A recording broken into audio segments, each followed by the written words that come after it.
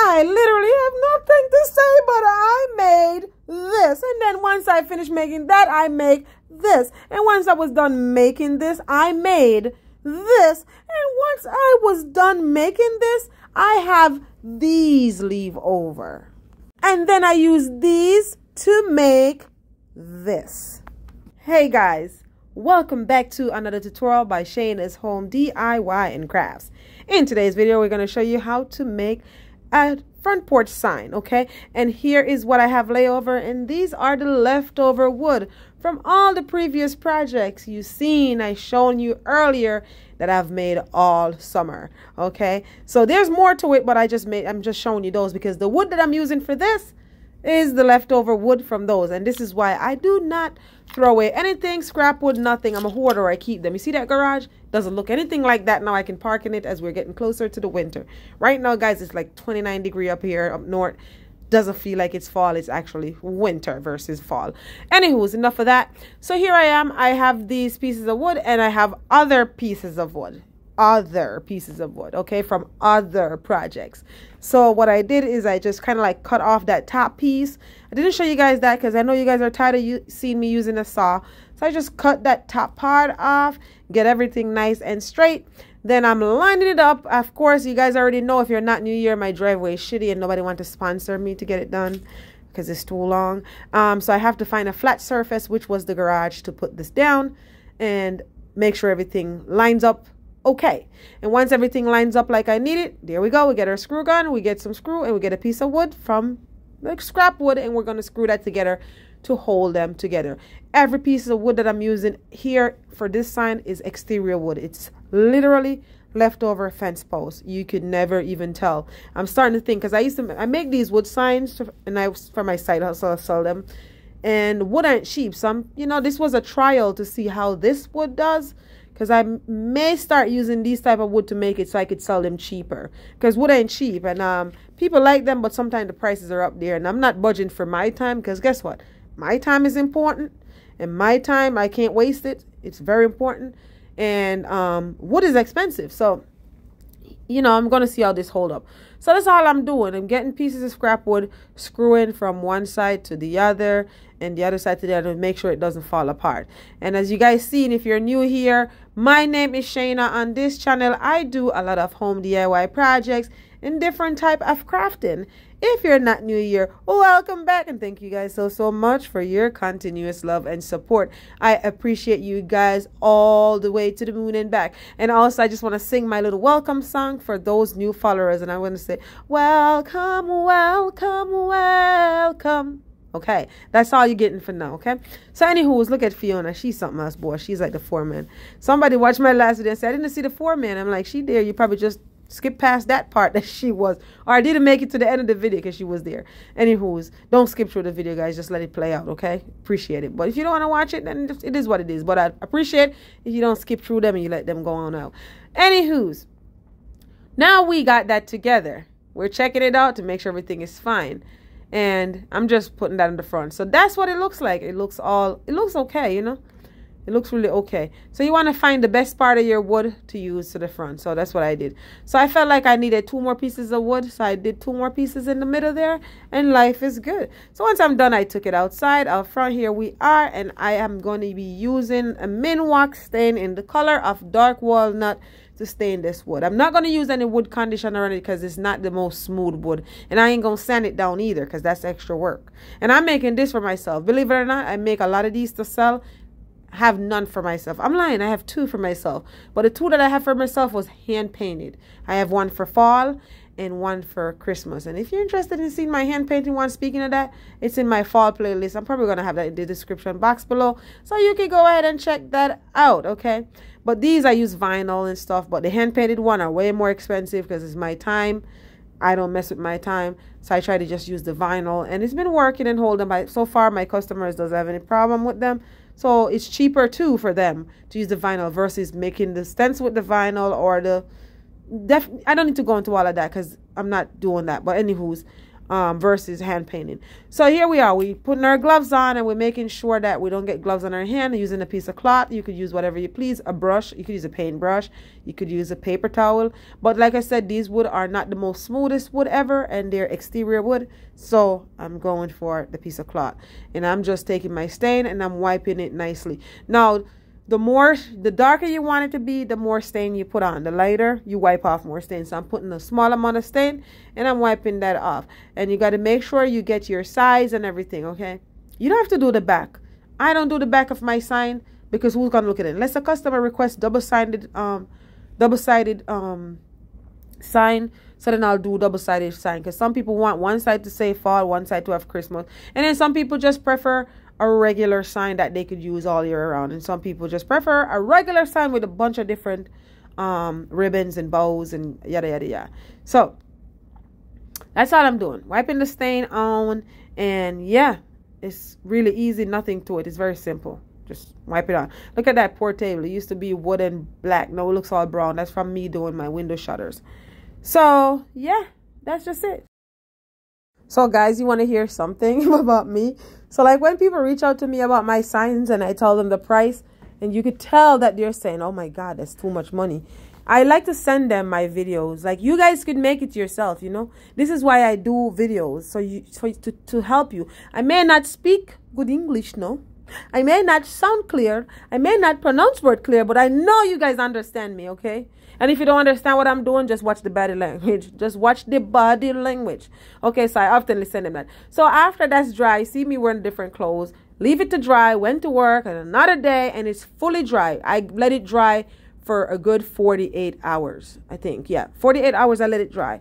And then I went inside and I went to use my Cricut. I did not do that part with my Cricut, but I used my Cricut Maker to create my sign. And I know somebody's going to ask me the font, because that's something I've learned over my other videos that are going crazy with people watching them. They're asking me the font because I never thought that I should put the font in them. And then years later, do you think I remember that? Absolutely not.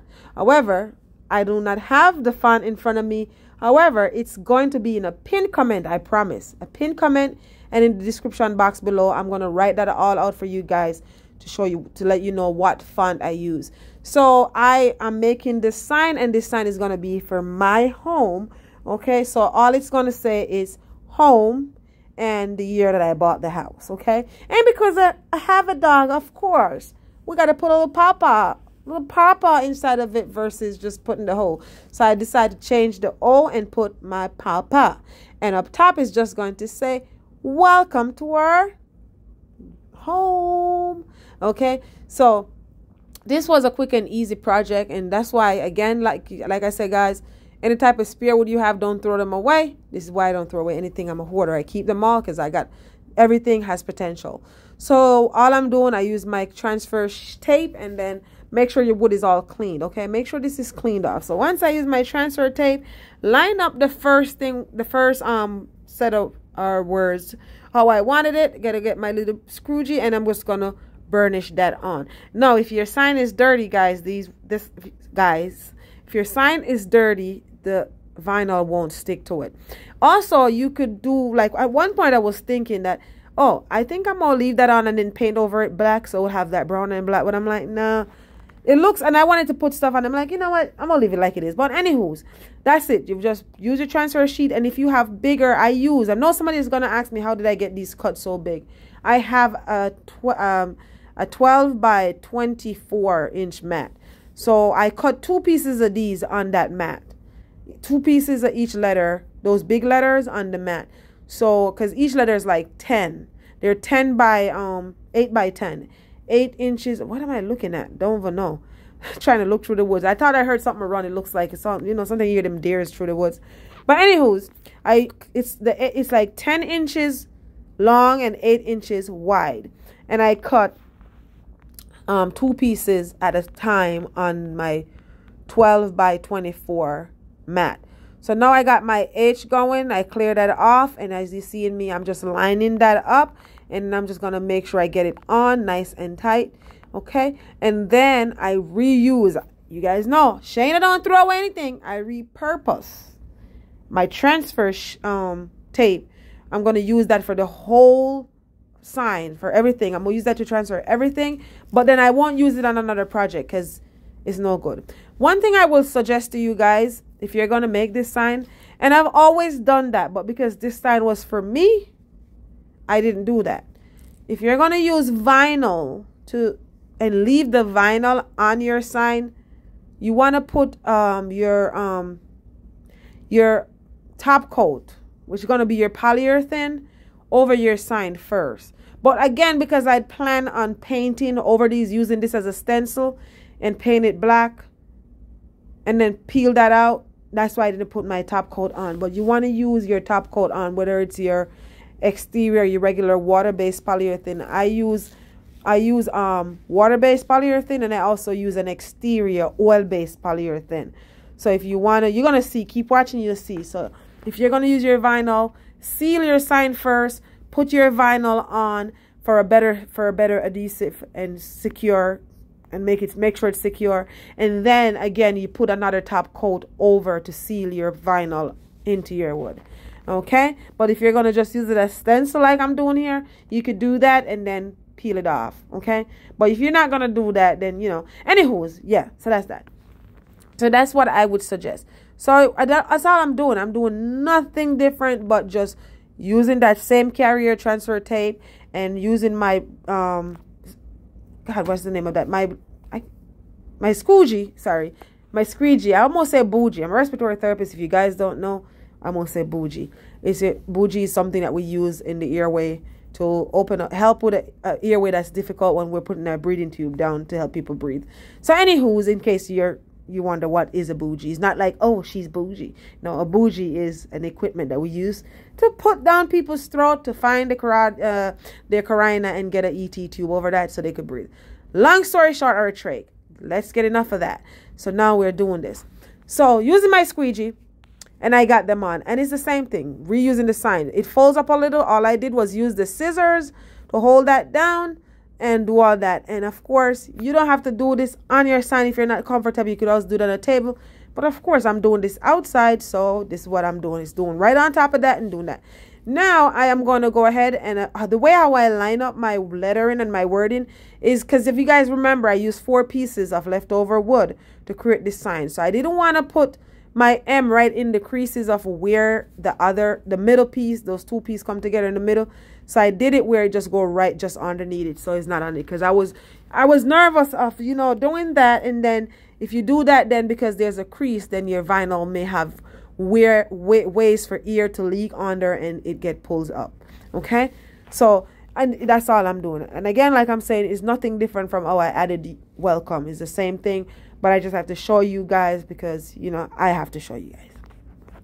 If you notice, I have my tape measurement or my measuring tape. In Jamaica, that's what we call it. I watched somebody else's video and they call it something else. I can't remember the name. Fabric measurer, something. I don't remember what they call it, that thing around my neck. But in Jamaica, we call it measuring tape or tape measurement.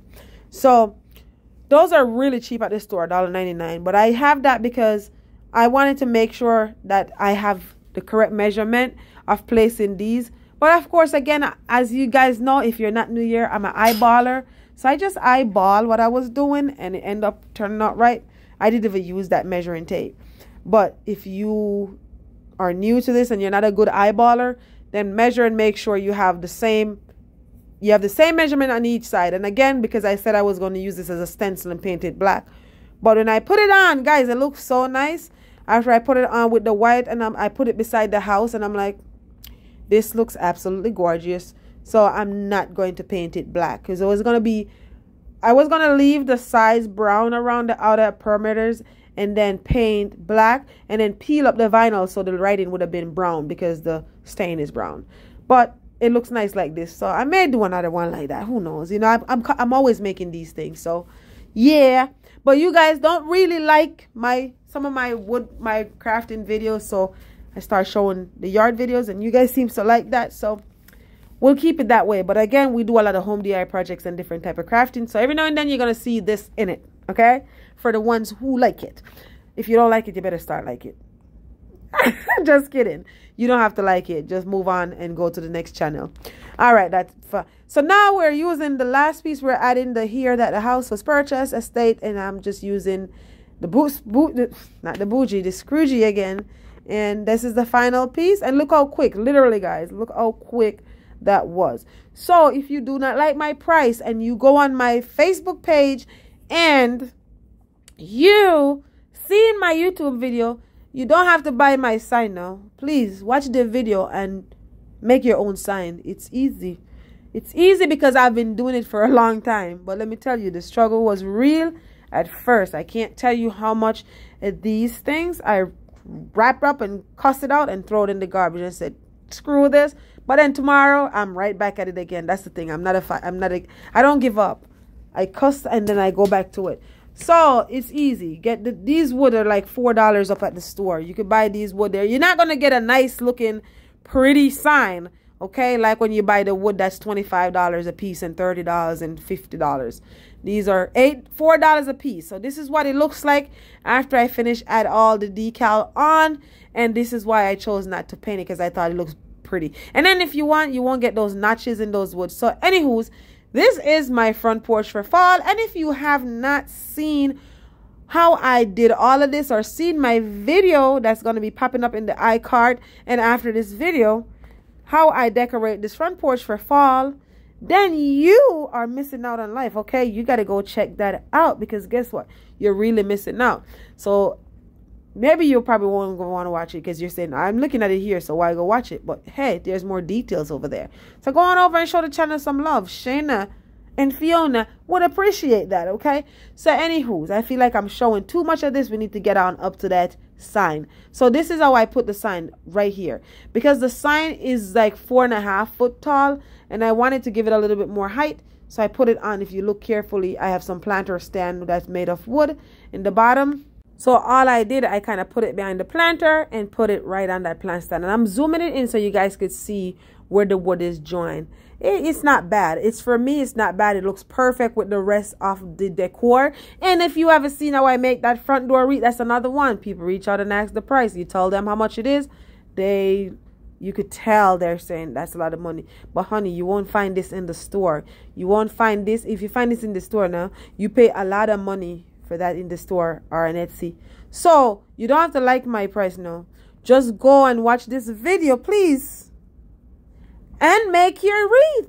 It's that simple. And guess what? Even if you fuck it up, it's yours. You made it. That's the best part of doing your own thing and being do your own creation, because you did that. So, and if nobody else like it, you like it. And even if you don't like it, it's your hard work. So go ahead and check out these things and learn how to do them yourself. Okay, so again, this is what my front porch looks like for fall. Of course, I'm showing it off because guess what? I don't invite people or have people over, so I have to show it off to you guys. You know what I'm saying? Show it off. And guess what? Again, like I said, I did that. That's the feeling. It's that feeling of I did that. So you could try. You could make this yourself. Now, you may not have a Cricut and all of that to create the stencil, but you could go to the store and buy stencil. They sell these at the store. Or you could just freehand write it in. If you're good at writing, you could freehand that. Like my first wood sign I made way before I got into selling wood sign, I had no stencil. I freehanded and it looks nice. And I put it up every year for Christmas. It's so old. And I put it up every year for Christmas. It's so old where the paint started cracking because it's not exterior paint. I just had some paint from Walmart and I make a sign. So again, with all that have been said, if you make it this far throughout the video, you're the real deal. And again, if you want to see the full tutorial of everything I'm showing you here, in case you don't want to go, that's why I'm showing you all of this. I did this, okay?